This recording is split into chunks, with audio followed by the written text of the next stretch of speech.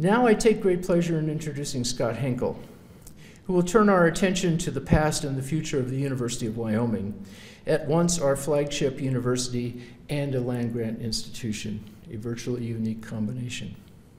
Scott is a member of the English department and an adjunct faculty member of African American and African Diaspora Studies. I'm pleased to announce that he's been recognized by the College of Arts and Sciences for extraordinary merit in research. And I'm proud to say that he is also the recipient of a summer fellowship from WIHR on the subject of his current talk, the Humanities and the Land-Grant University Mission from the 19th to the 21st century. So help me welcome Scott Henkel.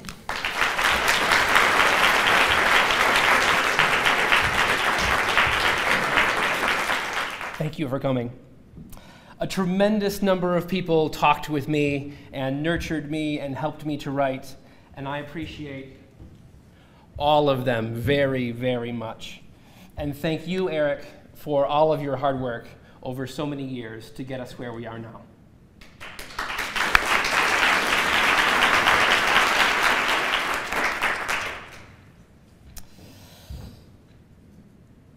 In October, a group of us went to Gillette with the Saturday University program. You probably know Saturday University. It's one of these great engagement programs where faculty have conversations with people all over the state about our work and the issues of the day. We had a chance to see some neighborhoods in Gillette. While we were driving around, we heard the story of how, on the last day of the school year last year, people there had rented 600 U-Haul trucks. The people who rented those U-Haul trucks were parents who had lost their jobs in the mines, yet found a way to stay put so their kids could finish the school year. I think that is a breathtaking act of sacrifice. And it makes me ask, what more can the University of Wyoming do to support our communities? How to use the tools of higher education so that people can reach their potential even when times are hard, and perhaps especially when times are hard? Those are old questions. They are also questions at the heart of the land-grant university mission. Before we get to that, ooh, wow, I have to say that I can't remember ever being as nervous for a presentation as I am right now.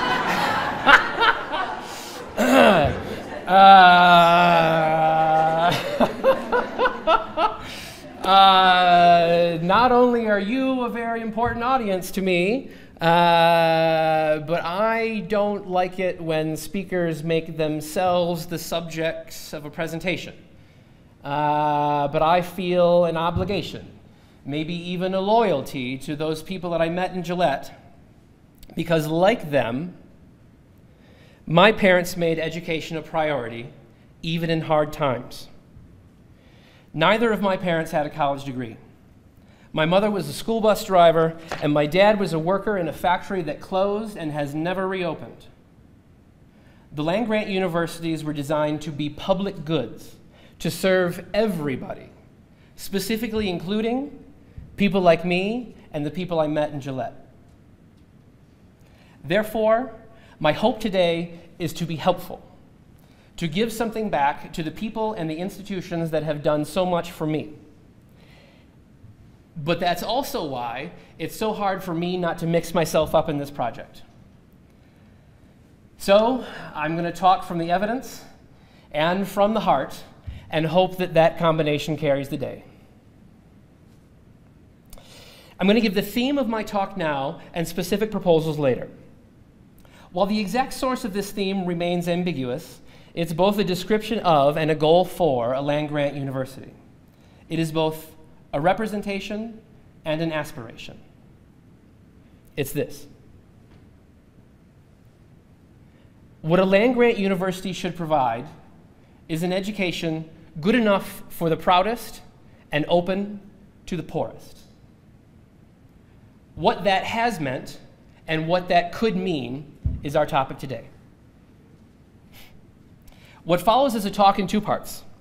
First, an overview of the relevant history, and second, a conversation about how this history can guide us in our work. To some, this history will be familiar. To others, it may help explain why a land-grant university works in the way that it does.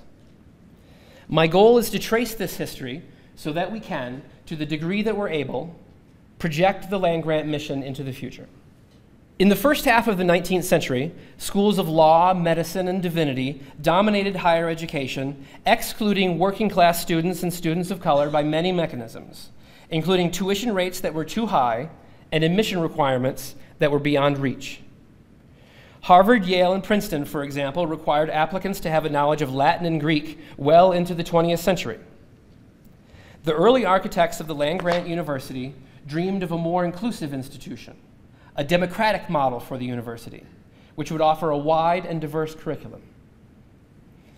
However, people laughed at the idea that there should be higher education for the daughters and sons of farmers and workers. Critics said that such students would become book farmers, well prepared to talk about crops, but unprepared actually to grow them. You can hear echoes of those criticisms today. What can literature or philosophy do for a Gillette coal miner or her children? Well, for this son of a bus driver and a factory worker, quite a bit. The establishment of the land-grant universities is a story of how something that seemed impossible became possible.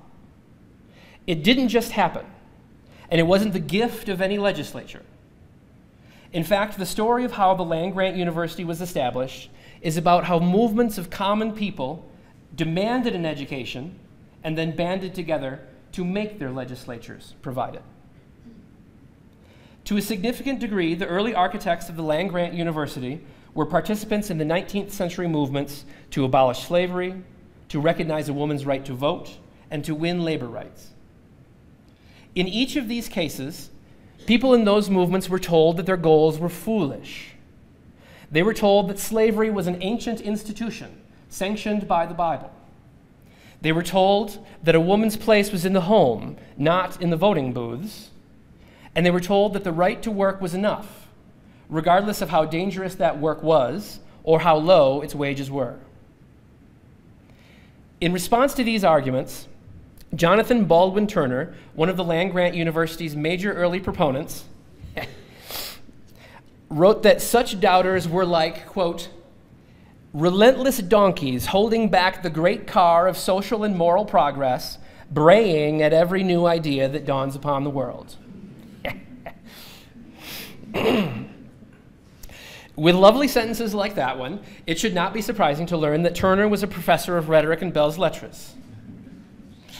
If he were an academic today, he would likely be in the English department, or maybe the sociology department, I don't know, what would it be? Turner was trained at Yale and taught at Illinois College. He participated in the first meeting of the organization that would become the Republican Party in that state. He was also the editor of an abolitionist newspaper, The Statesman. For his abolitionist writings, he was threatened with assassination. For his proposal to establish universities for the common people, his barn was burned, killing all of his animals and destroying his tools. In 1848, Turner was pressured to resign his faculty position, proving that there have always been, and perhaps always will be, powerful people who want to penalize the university for unpopular opinions. Turner was one of many participants in the early movement to establish what were then called industrial universities for the people. But he was one of the movement's main organizers, responsible for coordinating the many state-level initiatives into a national movement and for writing and compiling the various proposals. This text was one of the movement's main tools. The idea was that these industrial universities for the people would belong to everyone, that both access to and the curriculum at the land-grant university should be universal. This is the gist of a university good enough for the proudest and open to the poorest, a continual negotiation between quality and equality. On the question of access, Turner wrote in the pamphlet that the university, quote, was given to the people, the whole people of the state, not for a class, a party, or a sect, or a conglomeration of sects, unquote. Even though the people who work and study at the university are responsible for its practical management, the university belongs to the whole state. Its current and future students, the retirees who take continuing education classes, the backyard gardener who goes to the extension office to get information on how to grow tomatoes, the fans who come to see a game on a Saturday. The land-grant university belongs to all of us. On the question of the curriculum, there has been much confusion. Turner writes, quote, "The objects of these institutes should be to apply existing knowledge directly and efficiently to all practical pursuits and professions in life, and to extend the boundaries of our present knowledge in all possible practical directions," unquote. People get tripped up on the word practical and often miss the broader point about extending the boundaries of our knowledge in all possible directions. This is further complicated by the repetition in much of the scholarship of demeaning comments about classical education, specifically in Latin and Greek.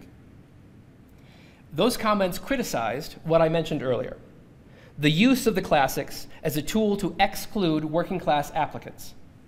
Those comments were not meant to exclude any area of study. As Turner wrote, quote, "No species of knowledge should be excluded, practical or theoretical, unless indeed it be those specimens of organized ignorance found in the creeds of party politicians and sectarian ecclesiastics," unquote. There's a good reason to have a wide and diverse curriculum. The problems we face in a democracy are ones we often cannot predict. We need an educated public prepared for a broad range of possibilities, some of which we can't see right now. Turner persuaded the Republican representative, later Senator, Justin Morrill of Vermont, to propose federal legislation to found the land-grant universities. Turner also, during the 1862 election campaign, secured the promise of both Abraham Lincoln and Stephen Douglas to sign that legislation, thus securing its passage regardless of who would win the election. But again, it took a movement to build these universities. In 1850, 12 years before the Morrill Land-Grant Act was passed, the Michigan Constitution created Michigan Agricultural College, now Michigan State University. It was the first land-grant college and, in many ways, the prototype for what we have now. In 1855, the Farmers High School of Pennsylvania was chartered, which is now Penn State University. On July 2nd, 1862, during the Civil War, and after about 20 years of movement organizing, President Lincoln signed the first Morrill Land-Grant Act into law. If you ever need a reason to get out of bed in the morning, to come to work, remember that Lincoln signed the Morrill Act as he was writing the Emancipation Proclamation. The Morrill Act stated that universities should be built within 2 years, but nearly none were. The demands of the Civil War delayed initial efforts. And problems multiplied from there. After the end of the Civil War, the states of the old slavocracy were slow to build universities for poor whites and free people. But perhaps this just wasn't the fault of the old slavocracy. For many whites in the 19th century, it was possible to be both against slavery and also against equal rights for blacks. This was Lincoln's position, to say nothing of his successor, Andrew Johnson, and it was also Turner's. But after the Civil War, during Reconstruction, the task of building these universities passed to other hands. Reconstruction was not just the process of building new brick and mortar, but also of rebuilding the nation along lines that many people hoped would be more equal and more free. W.E.B. Du Bois wrote that in this era, quote, "there was an opportunity for real and new democracy in America," unquote. People in this era talked about substantive freedom, by which they meant not just the right to live free from oppression, but also to have the tools that citizens need in order to exercise that freedom. As Vivek Chibber writes, quote, "There are many things that people need to live decent lives, but 2 items are absolutely essential. The first is some degree of material security, things like having an income, housing, and health care. The second is being free from social domination. If you're under someone else's control, If they make many of the key decisions for you, then you are constantly vulnerable to abuse. Close quote. That's a multifaceted problem, of course, but it was an immediately pressing issue during Reconstruction. Education is not a foolproof solution, but without an education, citizens are far less well-equipped to combat a world full of schemes and tricks. We have always been about empowerment, the process of turning vulnerability into agency. The University of Wyoming and the Wyoming State Constitution are products of Reconstruction. In many ways, when they were established, they were ahead of the game. I'll return to that in a moment. In 1877, the Hatch Act provided federal funds to establish agricultural experiment stations. In 1890, a second land grant act was passed specifically designed to serve the population of ex-slaves and their children.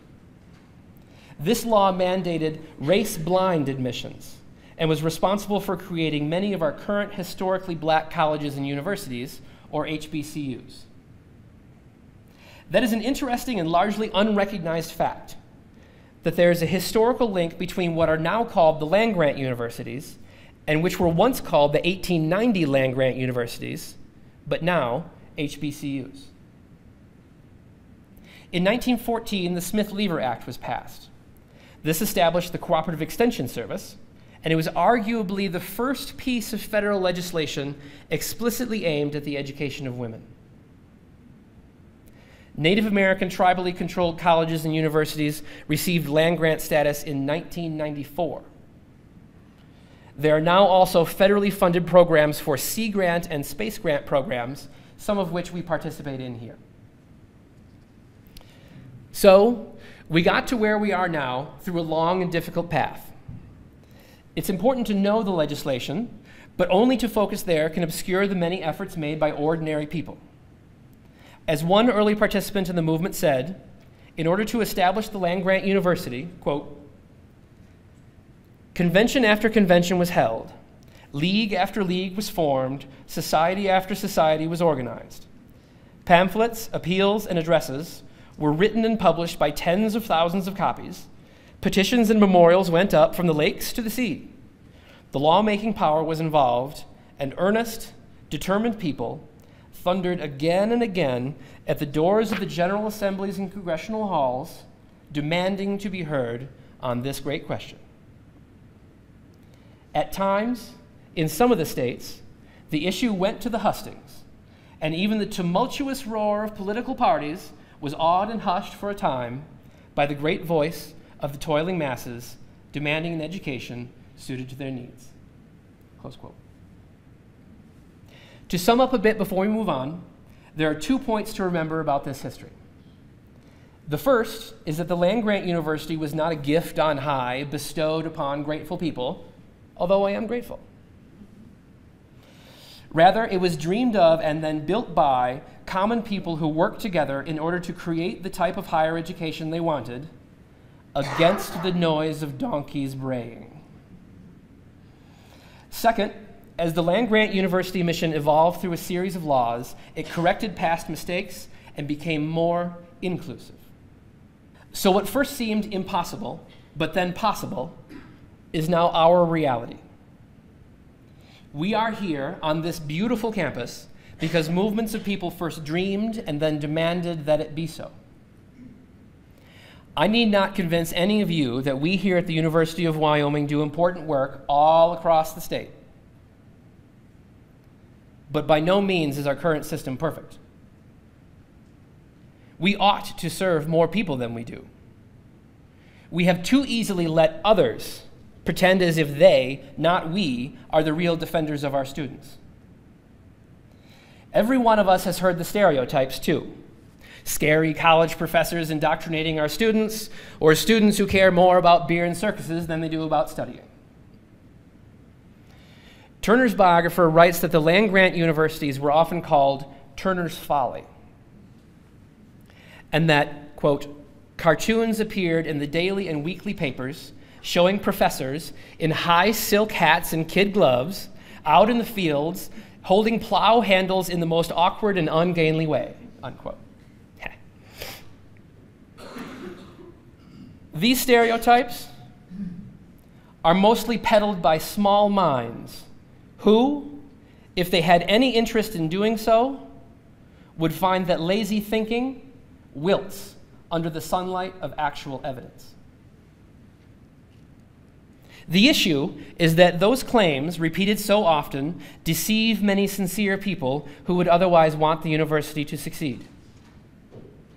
Those arguments, together with the drumbeat for tax cuts, with its false promise that a person can get something for nothing, have led to an atmosphere in which cuts to the university have done real damage to the land-grant mission and to public education in general. Relentless cuts hamstring our sense of what could be possible.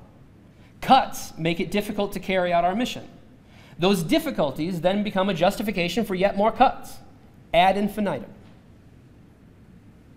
In that atmosphere, we have often attacked one another. The humanities against the sciences, against the professions, instead of striving for something higher. The result is predictable. Universities increasingly rely on the labor of poorly paid adjuncts and graduate employees rather than on full-time faculty. The strategic defunding of the university has done real damage to students. Nationwide, in the last 5 years, student loan borrowing has actually fallen slightly. But this small fall is only a slight glimmer of good news. In 1970 to 71, education loans in the United States totaled $7.6 billion. In 2000 to 2001, the total was $52.4 billion. And over the next decade, that number doubled to $120 billion. Today, approximately 42 million Americans have student loan debt. The total amount that they owe is approximately $1.3 trillion.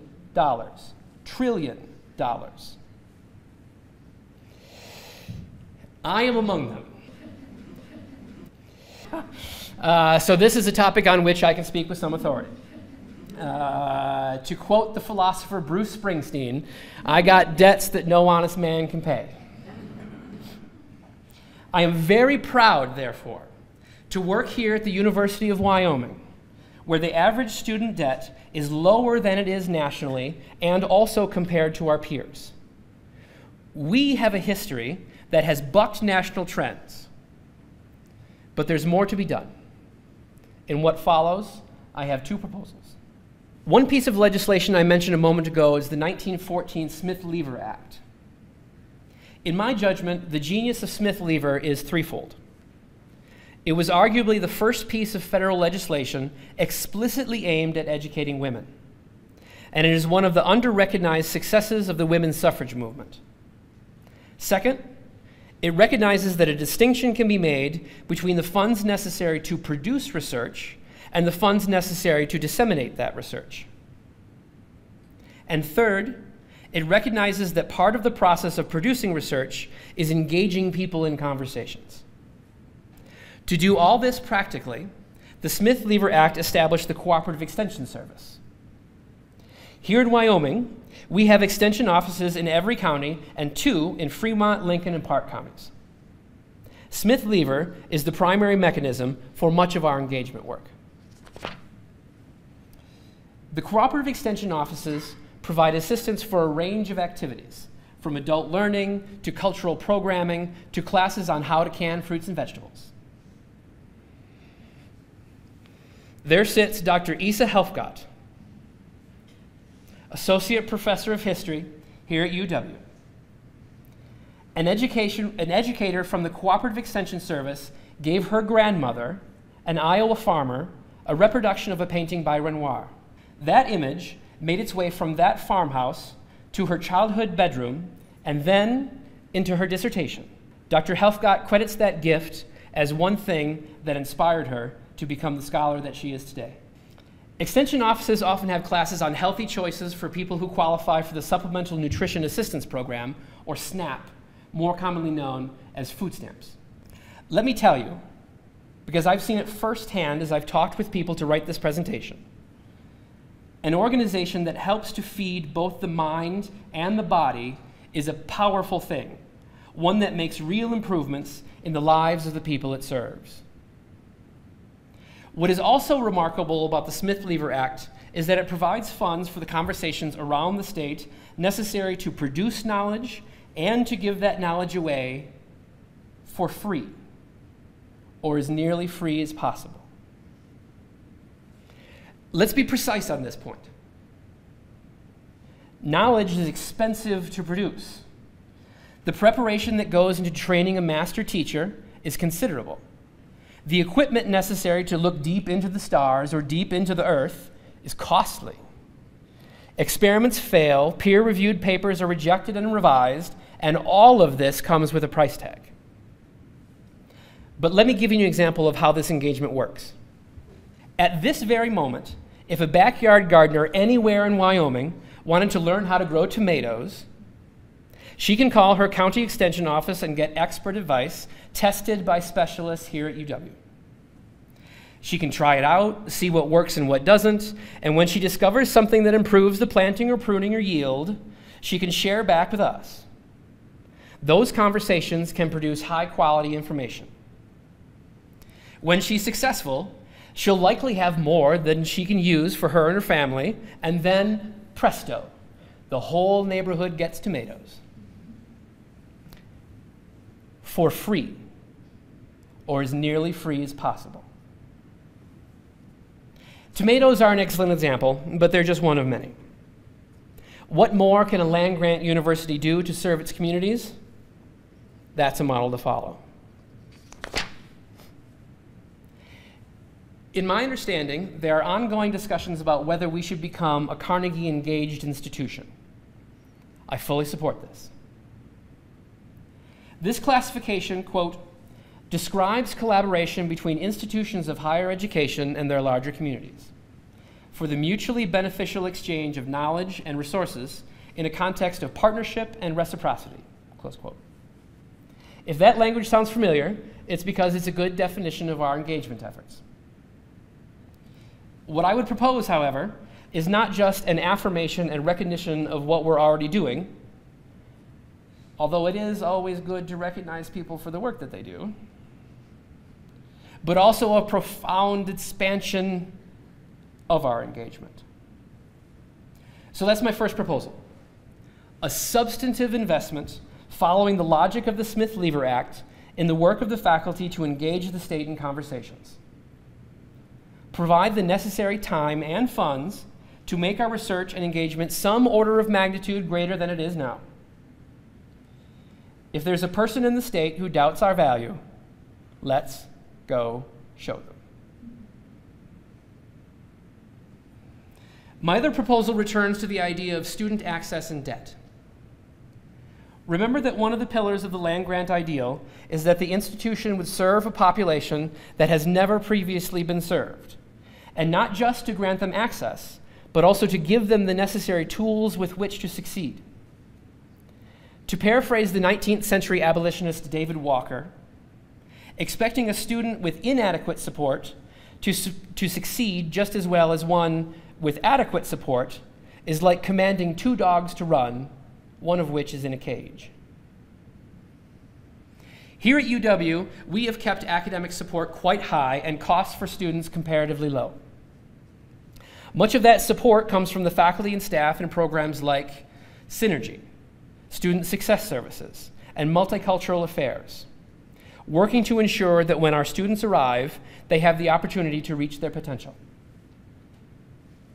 An important reason for our low costs, although not the only reason, is that we here in Wyoming have been guided by the genuine wisdom of the people who wrote our Constitution. Here's the relevant language. Tuition free. The university shall be equally open to students of both sexes, irrespective of race or color. And, in order that the instruction furnished may be as nearly free as possible, any amount in addition to the income from its grants of lands and other sources above mentioned necessary to its support and maintenance in a condition of full efficiency shall be raised by taxation or otherwise under provisions of the legislature. Close quote. Let me guard here against being misunderstood.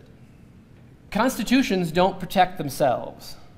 Rather, people make constitutions into either living or dead documents. Our legislature has worked hard over many years to keep this promise to our students. Compare Wyoming's experience to Arizona, the state constitution of which has nearly exactly the same language. Quote, "The university and all other state educational institutions shall be open to students of both sexes, and the instruction furnished shall be nearly free as possible." Close quote. Yet at their land-grant university, the University of Arizona, costs have soared. We have made different choices, of which we can be proud. But our situation requires eternal vigilance. You may have seen the news some months ago that the largest student loan servicer in the country, Navient, revealed in court documents that in its view, quote, "there is no expectation that the servicer will act in the interests of the customer," close quote. Let me translate that from corporate speak into plain English. The largest student loan servicer in the country has publicly stated that when the interests of the corporation come into conflict with the interests of students, the corporation will put its interests first. Here is data from UW's Office of Academic Affairs about our students' debt. The brown color represents in-state and the gold is out-of-state. As you can see, about 55% of our undergraduates carry no student loan debt whatsoever for a variety of reasons. That is remarkable. Of the remaining 45% of students who do graduate with debt, they have an average of $21,518, which is below the national average and below what students have at our peer institutions. That too is remarkable, but it's insufficient. One issue that we're facing is that too many of our kids leave the state after graduation. Many factors cause this, of course. But one is that although students generally graduate with low debt, the average wage for college graduates in Wyoming is correspondingly low, at about $40,000 a year. Compare this, for example, to the average wage in Colorado, which is $45,000 a year, or nationally, which is $51,000 a year, and the issue becomes apparent. I know, this is a complex problem, one that also includes the issue of what jobs are available here in Wyoming. But on this one piece of it, let me say it plainly. Our students can graduate with debt that's here and stay in Wyoming, where the average wage is here. Or they can go to another state where the average wage is here and pay off their debt more easily. Our students are smart. They've figured this out faster than we have. To my knowledge, there's no one in this room who can raise the average wage in the state. But there are many people in this room who can influence the policy of the university so that students graduate with less debt. So, what about this? Over the next X number of years, you set the target. We aim to increase the percentage of students who graduate without debt from 55%, where it is now, to 75%. Over the years after that, we increase the percentage of debt-free students to 100% and achieve the very lofty goal of being able to say to a prospective student, you will have skin in this game, and you will have to work hard, both in the classroom and in some sort of work-study job or waiting tables or whatever, to pay your share. But if you do that, we will help you to stand on stage at graduation without any student loan debt. Not only will that protect our students from loan profiteers who would mortgage their future, it will protect our mission. It will reaffirm our ideal of a democratic university. It will keep us in compliance with the spirit of Wyoming's Constitution, and it will make our commitment to accessibility a material reality. Furthermore, it will create a farm team of future donors, grateful for what we've done for them, whose loyalty will help to diversify and stabilize how the university is funded.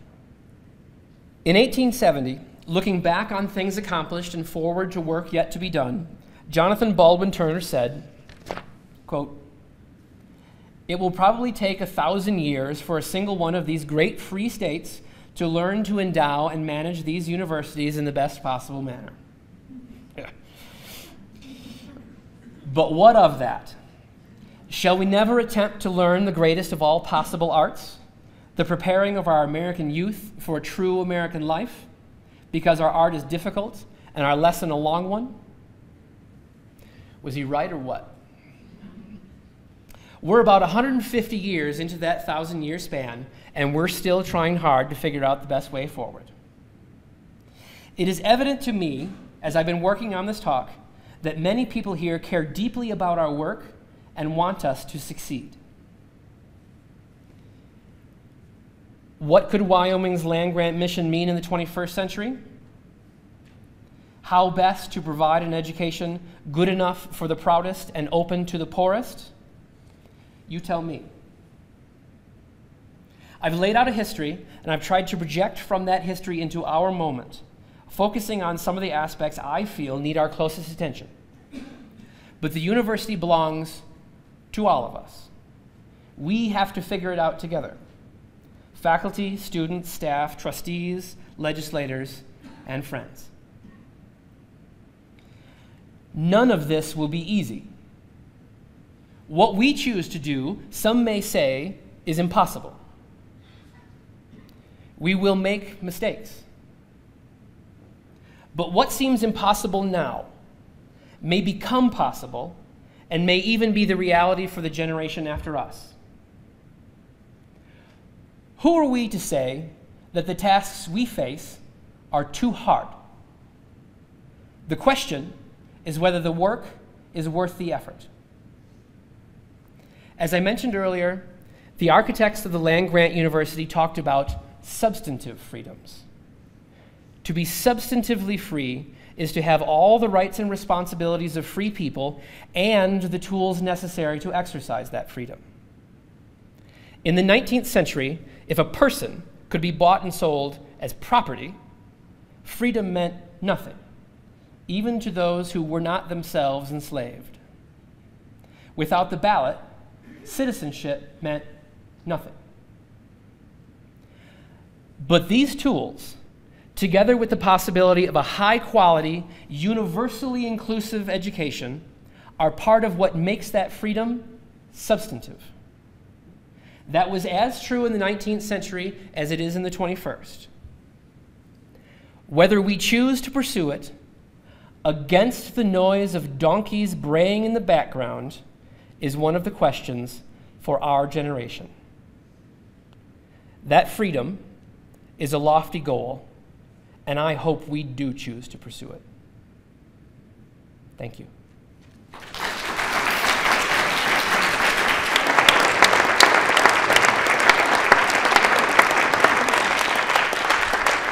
I'm happy to take any questions you have. Marlon. So I think one of the questions I have is that, in my opinion, and this may be hopefully scientific, these numbers are misleading. And as you talk about the two dogs that commanded the run, one was in a cage. So the question I would ask is, who's carrying the debt? When you break it down to income level, when you break it down to underrepresented groups, who's carrying the debt? So yes, we may increase to 75%, but if the same people are carrying the debt, have we really made an institution that is, as you quoted, open to the poorest? That's an excellent question. Not only on the exit, like who graduates with debt at graduation, but also on the question of access, which I hoped to have implied strongly, but now I will say explicitly, is one of the jobs for a land-grant university is really to make sure that the poorest can come and do come, right? So it's sort of two directions to the same question, right? as you would expect, who carries debt? The poor students, right? But that's not completely true. That's not completely true. One of the things that makes it hard is that on the FAFSA, you know, the application, the free application for federal student aid, whatever, the assumption that that makes is that a student whose family can contribute will contribute. And that's not always the case, right? In fact, that's very often not the case. So I think it's substantially true, of course, to think that the poorest students will carry the most debt, but that's not the full story.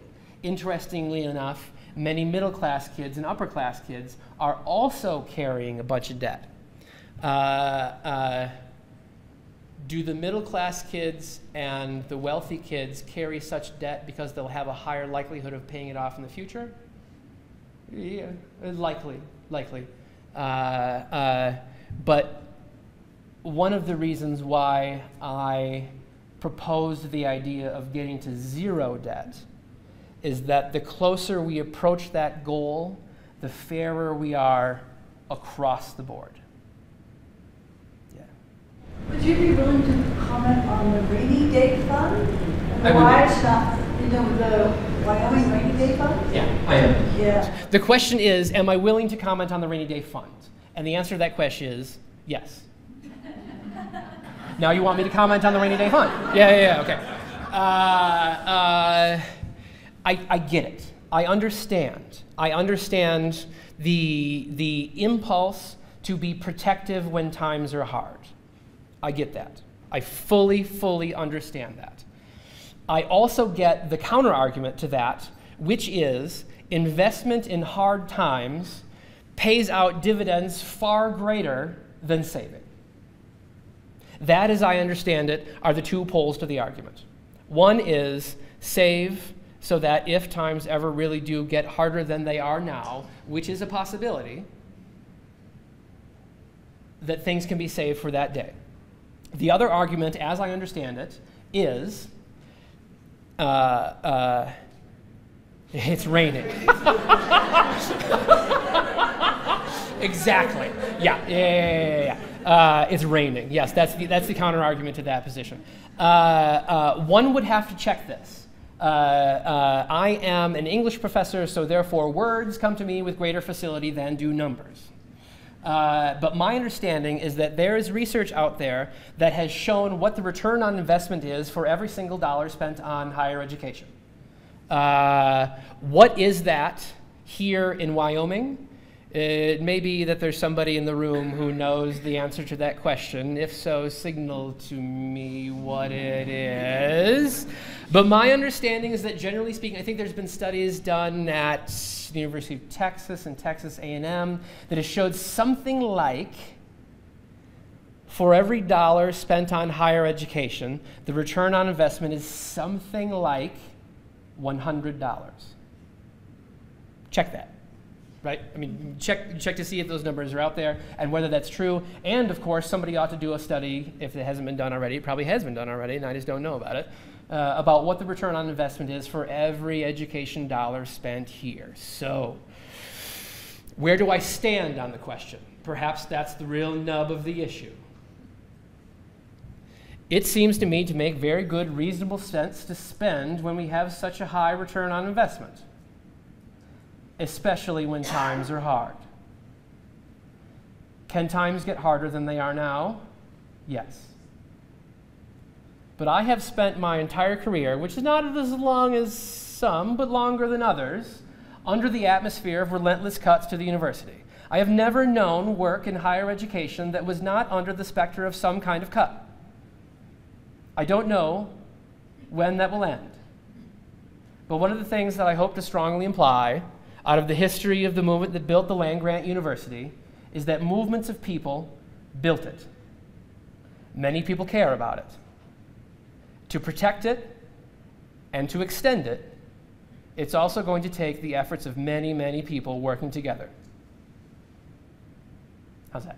One of the really powerful pieces of your presentation, Scott, is when you start to talk about the relationship between land grants and historically black colleges and universities. And I'd like you to talk for a moment, if you can, about at the moment when we are going through strategic planning, right, we're thinking forward, how can we honor those relationships and cultivate them better? And is that part of the future we should be looking for more? So first of all, the funding that the Wyoming Institute for Humanities Research has very graciously given me will support research. What I gave you today is the result of book research, library research, and the conversations with many people here, right?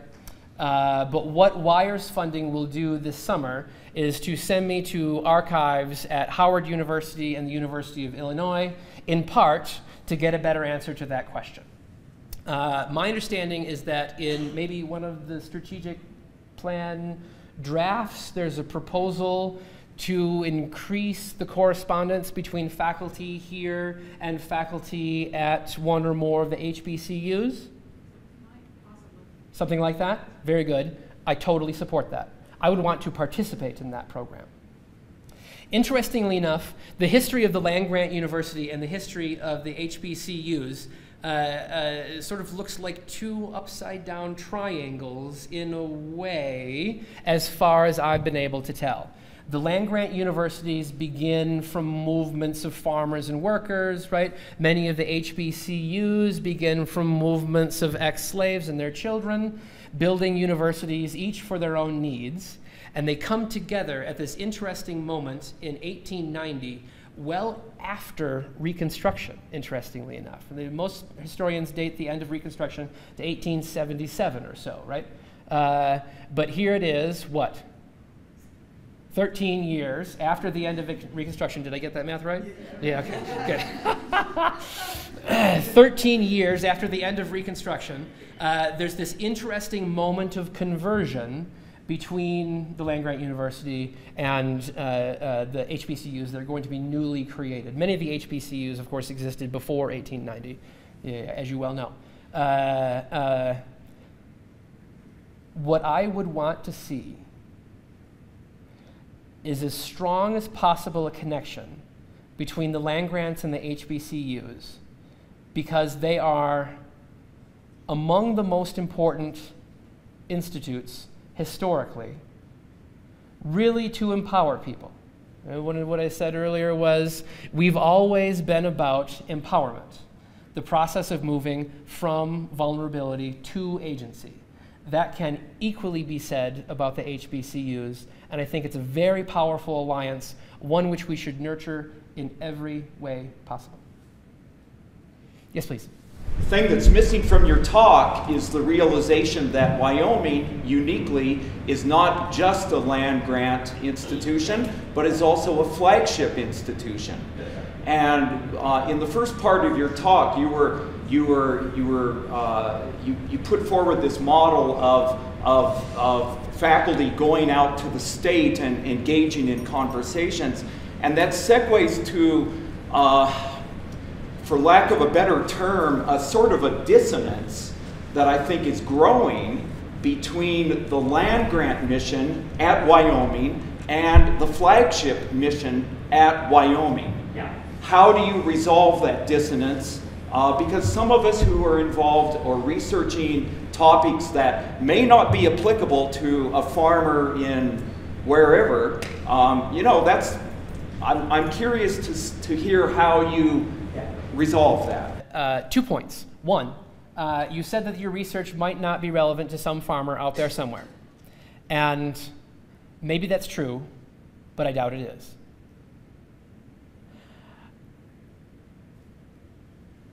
I'm a working class kid, right? My mom was a school bus driver and my dad was a factory worker. I have heard for every moment that I've been part of higher education, what do people like you do here? Are you interested in the same things that we are? And probably the answer to that question is yes, I am, to a far greater degree than people would like to realize. So, does your research have relevance to some farmer out there somewhere? You would have to ask that farmer. Point number 2 is that on the specific distinction between the role of a land-grant university and the role of the state flagship. Many of the state flagships out there are public in name only. right? I mean, I think, check this, somebody with a phone and access to Google or whatever. But my understanding is that places like the University of Michigan and the University of Virginia, I mean, beautiful, wonderful, flagship public universities, now get something like 4% of their total budget from public funds. Correct? Yeah, something along those lines. Yeah, that's right? Okay, good. I have confirmation that that is in fact correct. Yeah, substantially so. Correctly sourced by my colleagues right there. Thank you very much.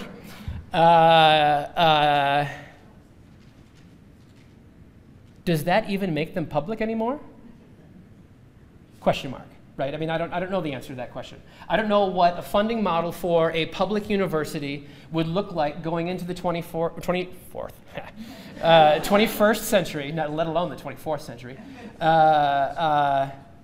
But here's one of the things that I am aware of that I think is very, very important.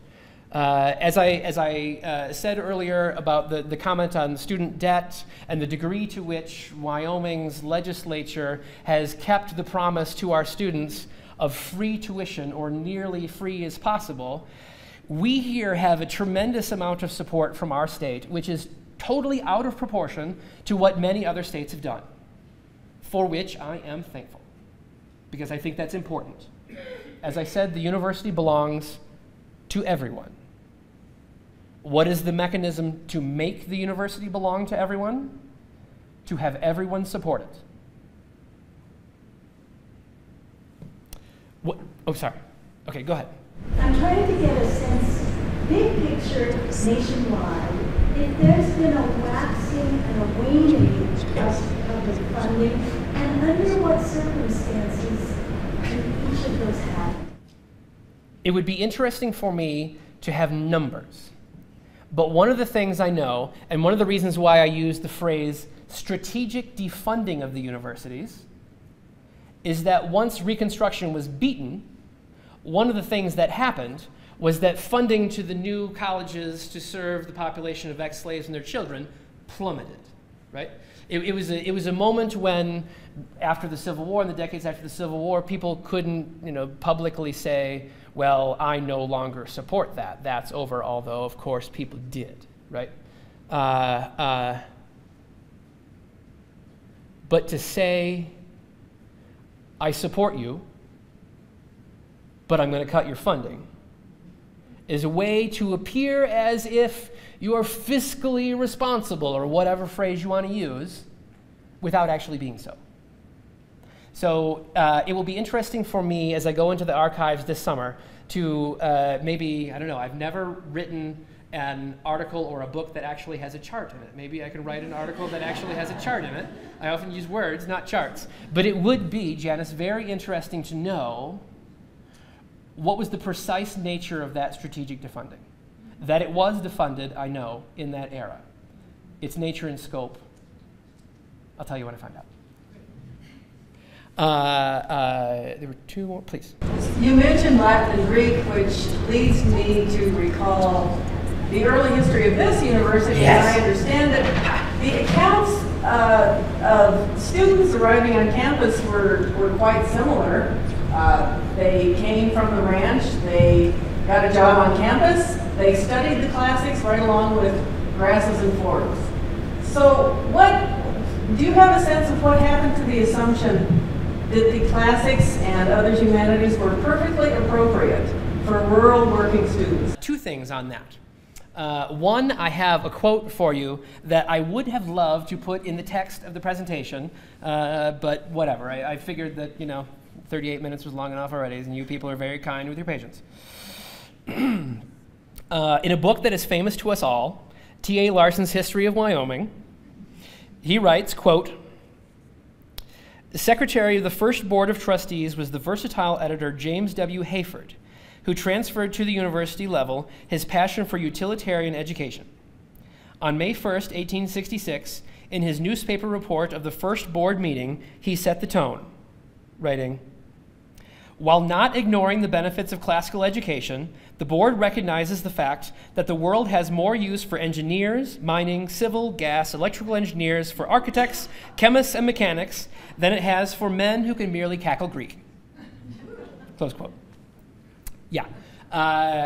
The other thing that I have, so Turner, right, one of the most important people in the movement to establish the land-grant universities was himself a professor of classics, was himself a professor of belles lettres. He taught his classes at Illinois College in Latin and Greek. He was unceremoniously fired from that position for opinions that many people thought were unpopular, but we might say now that was one smart guy. Did he have some hostility to his former employer and he redid his life, basically, after being fired from his position, strategically resigning from his position. So did that experience help him to have some degree of hostility against Latin and Greek? I mean, that may be one thing that I find when I go into the archives. But here's, I think, the better and more factual answer to your question. At the dawn of the 20th century, through the first couple of decades of the 20th century, people in sciences fields broadly invested to a crazy degree in the land-grant universities, right? So there was an influx of all sorts of scientific, technical money coming into the university. So did the earlier ideas about men cackling in Greek combine with the new money coming in from the sciences to create a situation in which science would be heavily favored against the humanities? I think that's likely. But were we always a part of it? Were the humanities always a central part to the mission? Absolutely, positively, yes. If you want one last piece of evidence, the building that we now call Old Main was not always called Old Main. The building that we now call Old Main was called Languages Hall. The very first building built here was built for what we now call the humanities. As you were talking, I was thinking about national parks, and I think part of that was sort of Ken Burns' America's Greatest Idea, and that what we need is a Ken Burns documentary on, land-grant universities. One of those heads that But the reason I think it's interesting is because you're seeing the same sort of attacks on national parks and on designated monuments, and that same real tension between what we see on those signs when we're driving down the road that say land of many uses, right? So you can have the sublime, and you can go for oil, and we want it both, right? So I guess my question is, do you see parallels between national parks and land grants in this day and age? I might expand that question just slightly and say, do I see parallels between the defunding of all things public? There's your answer. There's your answer, right? If anyone in this room at this late date is still somehow unfamiliar with the decades-long attempt to defund all things public, go to that beautiful library that's right over there, because there is endless literature on that thing, and believe me, it will open your eyes. I don't mean to pretend as if we are in a corner being attacked. We have far more power than that. In fact, we have far more power than we often admit to ourselves. One of the things that I hope to have happened tonight is that people leave that door with their spines stiffened. We have more power than we often give ourselves credit for. This is not the first time we've been in a situation where all things public have been defunded. There have been successes and there have been failures, and I hope as we move forward there are even more successes and fewer failures. But yes, if anyone is somehow at this late date still unaware of the fact that all things public are under assault, you're aware now. Yes, please. Would like to welcome everyone to look at the UW Extension website, and thank you for featuring UW Extension publications, which are available free. And the reason there are 2 Extension offices in Fremont County is that one is on the Wind River Indian Reservation. Thank you. Thank you. Yes, please. What obligations does a land-grant university have to making connections within the state to try and keep students within the state? And I guess what I mean by that is I went to a university in Louisiana. They had partnerships throughout the state to try and, make meaningful connections for, their brightest students, to encourage them to find, you mentioned that gap between what they can earn. Right. Is there any history of doing that outside of Louisiana? Because that's all I know. What does one do to the heart of a 21-year-old college graduate to stop her or him from going out and seeing the big wide world? I don't know that anyone has that power anywhere.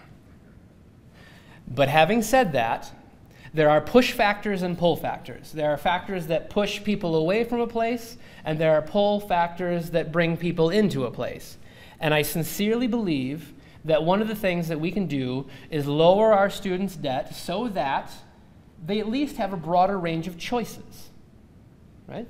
To see a job offer from somewhere out there that is significantly higher to any job offer that they have in here, man, our students are smart, right? What would you do in such a situation? Whoosh. Having said that, there are initiatives, some of which I think have a greater success probability than others. Maybe you saw the news some time ago that the state of New York has just begun this proposal to have free tuition for all its for all its students at its state universities. And I haven't read that proposal closely, but one thing that I understand to be the case is that it comes with the string attached that a graduate that hasn't paid tuition has to stay in the state for X number of years. Yes, is that right? 4 years. How many? 4. 4 years. A graduate has to stay in the state for 4 years. Otherwise, what happens? Do they have to pay off? I think they've got a penalty. Yeah, they get a penalty of some sort. And one wonders if that penalty will be tantamount to the full freight of paying for their education, which is a bait and switch, which I think is going to fail, right? Some graduate is going to go out there and get a job and work for, let's say, 3 years, and then get accepted into some great graduate school and leave in the 4th year, and then all of a sudden they're freighted with all of that debt that they thought they weren't going to have to pay. Who's going to like that? Nobody. So it's a good idea to think about various proposals, but there are ways to do it smarter than others. And the reason that I made the proposal that I did was that it's best to come through that at the idea of student debt and us buying down the cost in some way so that we move from the level of student debt we have now to even lesser levels of student debt in the future. Yes, sir.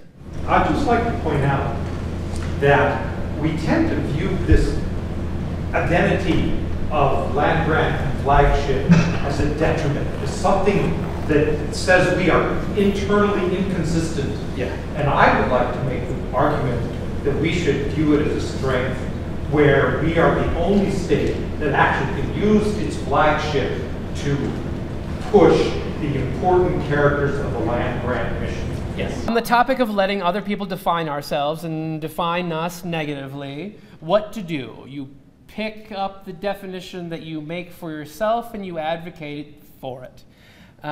For a time, I taught at some very expensive private university, which shall not be named, and they hated me. I mean, they hated kids like me, right?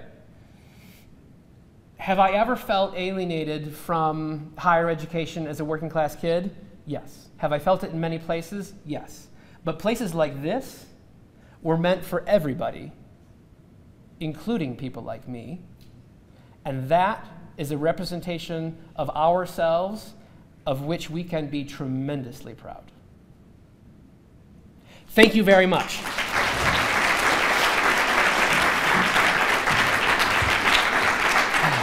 President Laura Nichols. I just wanted to just say a quick word of especially huge thanks to Scott for preparing this lecture and doing it, and thanks to Eric for opening the door through the Humanities Research Institute. It's much appreciated. I have to tell you this little story because it's kind of funny.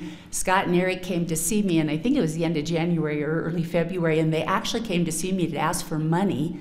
But they left with no money but the commitment to doing this lecture tonight. So it was quite an interesting meeting.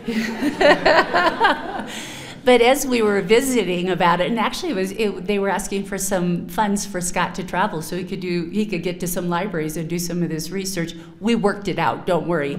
But at any rate, when I heard what his research is about, I said, would you do a lecture for our campus? Because at that point, I'd been here about 6 months-ish, maybe 7, and I just felt our campus was so hungry for a lecture like this. What is the role of the humanities in a land-grant and flagship university? And in fact, I was anxious to hear it too, because I have my convictions, and that is that a land-grant university and humanities go together, and there's a huge role for humanities to play at a land-grant university, and I was excited for this to come out. So, and I'm sorry I missed the very beginning of Scott's talk. I was next door at a very exciting budget hearings, but I walked in the door and he literally was saying this, and I just was so happy to hear it, and I want to repeat it, that he said, sometimes when we get into this angst of cutting budgets, that we tend to pit one discipline or one college or 2 units against each other. And I think that's in fact true. I've seen that happen. And I just wanted to reiterate what he said is that we need to rise above that. And we need to make sure that we don't do that at the University of Wyoming, because in fact, we all have a role to play here. Great land-grant and flagship universities have strong disciplines across the board, coming from many different aspects of academe, social science, humanities, the sciences, the professional schools, and so forth. We need to hold them all up because we need strong disciplines everywhere on this campus, and I so hope in the next strategic plan you see that we will drive that. So thank you so much for coming tonight. We'll continue this conversation, and again, our deepest thanks, Scott, for putting this together. Much, much appreciated.